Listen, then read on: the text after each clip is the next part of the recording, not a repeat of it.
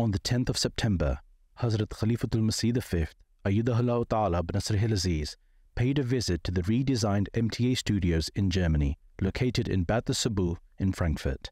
The studio was redesigned a few years prior and has been revamped to industry standards by the hard work of MTA workers and volunteers, and has since allowed greater efficiency while maximizing the output of programs and content produced by the German studios.